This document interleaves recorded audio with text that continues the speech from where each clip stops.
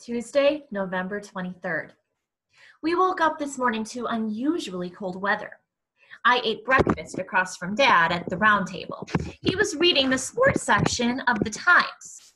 I was on the verge of asking him, Dad, did you see Eric hit Tino in the face so hard he nearly knocked him out?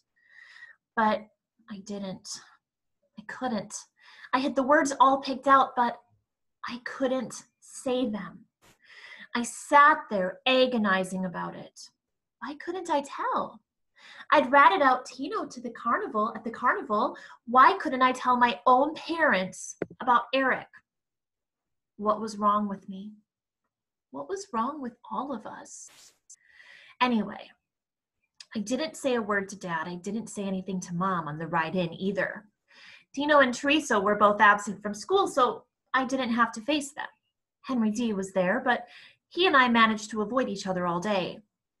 While I was waiting for Mom to pick me up, I thought briefly about asking her to help me, but try as I might, I couldn't think of any good that could come from it. Even if she believed me completely, what could she do? Get Eric to issue a phony apology to Tino? That stuff doesn't play in Tangerine. Anyway, who's to say she would do anything about Eric? She's never done anything about him before. So Mom and I rode out of Tangerine the same way we rode in silence. Mom has a lot on her mind these days, worrying about not only our home, but every other home in Lake Windsor Downs. Now that soccer season is over, I'm back to accompanying her on her endless errands. This afternoon's first stop was at our climate-controlled storage bin on Route 22. When we reached the storage place, Mom finally asked, "Hey, why doesn't Joey Costello come over anymore? Did you two have a fight?" "Yeah, I guess so." "What was it about? A girl?" "No." "Then what was it?" I thought about that one for a long time. I thought about Joey's attitude on that first day. I remembered what he said about Teresa.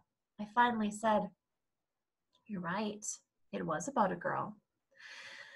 Mom unlocked the garage-type door and waited for me to hoist it up for her. She went over to some boxes marked winter, put her key down, and scanned the labels on them until she found one marked sweaters, etc. She said, "Here, give me a hand." I went over to the stack and lifted the top two boxes so she could remove the third one. As Mom handed it over to me, she said, "Do you smell that? There's insecticide in here, too." "Yeah, that's life in Florida." Mom quickly headed back out into the fresh air. "Tell me about it. I hate that smell." I lifted the sweaters, etc. box onto my shoulder, stepped outside, and put the bin door down. It clicked and locked. Mom patted the pocket of her jeans. "Oh, no." "What?" My key is inside." "Well, they must have some way to let people in. Do they have a master key in the office?" Mom looked shocked. "Oh, I hope not. This is supposed to be our private space. They're never supposed to come in here." "Then how would they get in to spray for bugs?" Mom thought about that. "They wouldn't." Then she snapped her fingers. Eric has a key. He can stop in here and get mine." We climbed back into the car. I said, "Why does Eric have a key?" "I don't know, honey, because he asked for one. You can have one too if you want." I said, "I don't need one. Where are we going now?" "I have to be at the high school at 4 o'clock. I have a meeting. I figured you could watch the football team practice. Okay?" "What's the meeting about?" "It's about Eric. I'm meeting with his guidance counselor." "Yeah? Why? What did he do?" "Do? Nothing, Paul. I mean, there's no incident that they called about. Is that what you mean?" "Yes." "Why? Why would you say that?" I thought, because Eric is a psycho, Mom. Do you really not know that? But I didn't say it. Mom and Dad don't like it when I say things like that. Mom asked again, "Has Eric done something that I need to know about?" I thought to myself, "That you need to know about?" And I answered honestly, "No." Mom nodded, then explained. This is more of an academic conference. Eric's grades have slipped. Mom looked at me and added, it's not unusual for an athlete during the season to slack off a little. I didn't. What, dear? I'm an athlete, a champion athlete, in fact, and I didn't slack off during the season. We turned at Seagull Way and drove to the south entrance of the high school. Mom parked in the shadow of the steel gray bleachers and turned off the car. She finally said, I know you had a good season, Paul, a great season. Remember me? I'm the one who drives you back and forth to that place every day. I looked at her, but I didn't say anything. She got angry. Give me some credit where credit is due. Who do you think makes this all possible? Who do you think holds this thing together? Your father? I had the answer for that one. No. She got out and walked inside. I sat in the car for a minute, then moved cautiously toward the sound of football practice. I was determined to avoid Eric and Arthur, so I ducked under the bleachers. I picked my way over the steel bars, getting closer and closer to the front until a row of seats was resting on top of my head.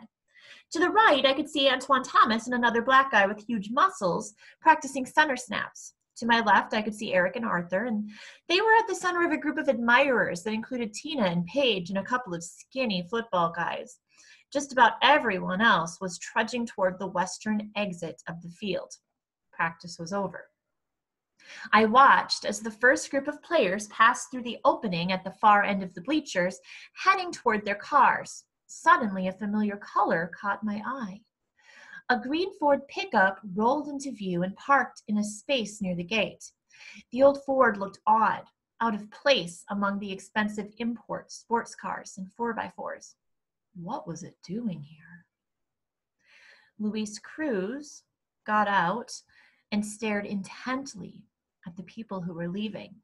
He stopped one player and spoke to him. The player listened, then pointed down toward Eric's group. Luis started walking in his limping style through the gate and down the sideline. He continued on past Antoine and the muscle man, who were now sitting on the bleachers watching him. Oh, what was he doing here? He stopped right in front of my hiding place and waited. Eric and his group had gathered up their gear and were preparing to leave. Luis stood in their path, like the brave sheriff of a town full of cowards. When Eric's group got close enough, Luis called out, "Which one is Eric Fisher?" He looked Eric right in the eye. "Is that you?" Eric opened his eyes wide in mock terror. He turned to Arthur and said, "We may have a situation here, Bauer." The others in the group seemed amused. Arthur started to walk slowly west. His hand fumbled inside his gym bag. Luis continued in a loud voice, "I think you are, but I think you are not man enough to say so." An "ooh" sound rose up from the group. Eric just smiled and met Luis's stare. Luis held his long arms out and extended his palms. "You would smack a little kid in the face, right? Why don't you come over here and try to smack me?" The ooh grew louder. Arthur Bauer was still walking forward with his head down, but Luis was paying no attention to him. He called out again, "Come on. Why don't you try to smack me?" Arthur reached Luis, turned, and whipped the blackjack around with a loud whack against the side of Luis's head. Luis's arm shot up to cover his head as he staggered to the right and fell on one knee. Arthur stuck the blackjack back into his gym bag and continued walking as if nothing had happened. Eric walked quickly past Luis. He explained for the benefit of his group, "Arthur takes care of all my light work." Eric and the rest of them caught up with Arthur at the gate. I could see they were laughing. Antoine and the muscle man were not. They stood up, they walked out to Luis and examined his injury. From where I was, I couldn't see any blood. They helped Luis to his feet and talked to him for a few minutes, and then they walked him walked with him to his truck. Luis seemed pretty steady. I remained frozen in my spot as he got back in the Ford and drove off.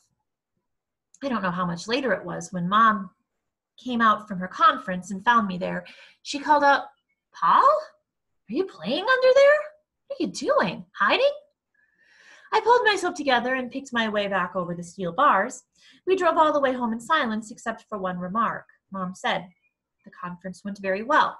The guidance counselor thinks this football stardom business has gone to Eric's head. She thinks he'll be better off once football season is over, and it is nearly over." Nearly over? In our family, it's never over. The dream lives 24 hours a day, 7 days a week, 12 months a year. The dream has 4 years and a big-time college ahead of it. And then, who knows, maybe the NFL.